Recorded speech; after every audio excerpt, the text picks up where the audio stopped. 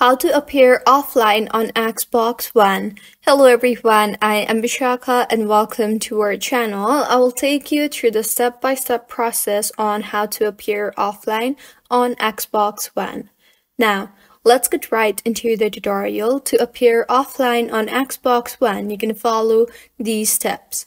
First, sign in. Start by signing in to your Xbox One console with your Xbox Live account. Second, open the guide. Press the Xbox button on your controller to open the guide. Third, select the profile. Navigate to the Profile and System tab using the left stick and select your profile. Fourth, appear offline.